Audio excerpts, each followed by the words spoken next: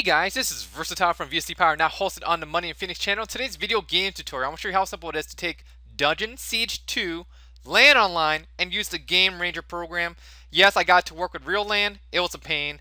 Yes, I could not get it to work actually with the Tunngle program, and that's a totally different subject. And I don't know if it works with Hamachi, but for the time being, GameRanger is the least painless way to get your friend's computer connect to your computer or your own internal LAN as well without having to mess around with the disconnect trick. So if you go to GameRanger.com, go ahead, download it, install it, make an account if you have to, and log into the program. So let's go ahead and do that.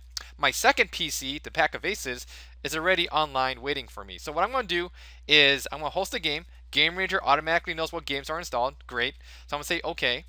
Now my other computer, Pack of Aces, is going to go into his game list and find my game and join it, like so. So here he is, Pack of Aces, nice. And then if I want to start the game, literally click on Start, and then GameRanger will minimize, and then my Dungeon Siege 2 game will start, of course. So with that said, let's jump straight into that gameplay footage tutorial. Alright, here we are at the main menu of Dungeon Siege 2, so let's do this. So let's go to multiplayer, and then we say here, okay, yes, I already added to my firewall ahead of time. Local network, connecting to local area network, nice. Now I click on host game.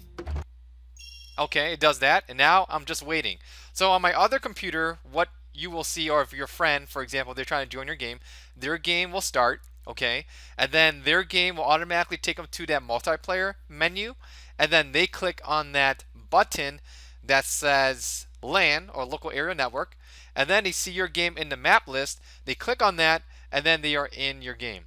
So what I'm going to do, I'm just going to wait here momentarily and wait for my computer to join my game. So, local network, and then he's going to, says connecting to local area network.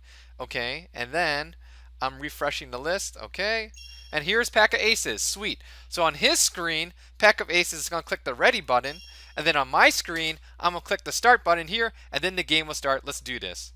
Alright, so I clicked start. Here I am in the game, joining the game, and there's Pack of Aces. Sweet. And I just started this game brand new, so I don't know anything about it. I haven't gotten that far, for example. I'm not really sure how to type. Oh, here we go. Press enter. Hi.